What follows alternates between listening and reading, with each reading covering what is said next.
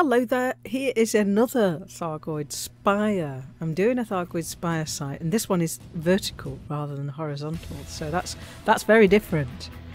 The reason I chose this was primarily because of the colour of the sky, and the sky had so many different colours in it, like the underlying Thargoid green cloud, which was superimposed over the orange atmosphere, and then you've got the colours of the glow from various different apertures on the spires, I guess, and the glow of the flashbangs in the sky, and then there's the star as well, which is giving a bit of light to the whole thing as well.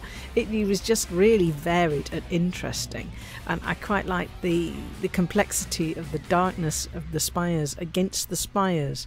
So, and the fact that the spire that's smaller and slightly more distant, that spire was slightly greyed out by the thickness of the fog.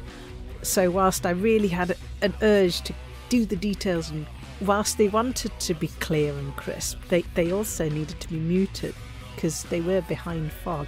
And I think that's one of the things that is so great about the actual Spire site environment. When you're in the sky, you've got such a lot of visual information coming in, and it's compounded by the sound as well. This sound is so all surrounding and dizzying. I thought that this screenshot really gave that impression. This is quite a calm Spire site, this picture. It has one Thargoid in it, and there's no scouts, and there's no banshees, and everything's fine. And actually the Thargoid in this picture, you can't see it yet, I've not put it in yet, it comes in at the end. The Thargoid in this picture is an Orthrus, so that's not necessarily going to do any shooting either. Really, this is actually walking apart.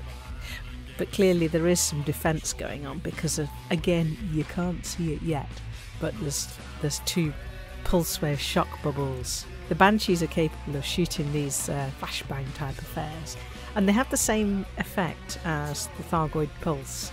They knock out your systems, but they only knock them out for a few seconds when you have to sit there, and then you can carry on. But of course, that's all very well if it's just one, but more often than not it's numerous, and you reel in and you're trying to reorientate yourself so that you can go up into the sky as you drift down towards the surface. But as you go down towards the surface, there's more of them get you in their sights. More flashbangs go off and knock you out for another few seconds and another few seconds, and really you can be a sitting duck for quite some time before you manage to get control again. I'm speaking from the point of view of somebody who's really quite rubbish at this game. I love it, it's great fun, but actually success-wise it's not that great. Anyway, yes, sorry, I've been wittering on for quite some time now. I appreciate you listening and looking at me colouring in, and I will be back soon. Right, bye then.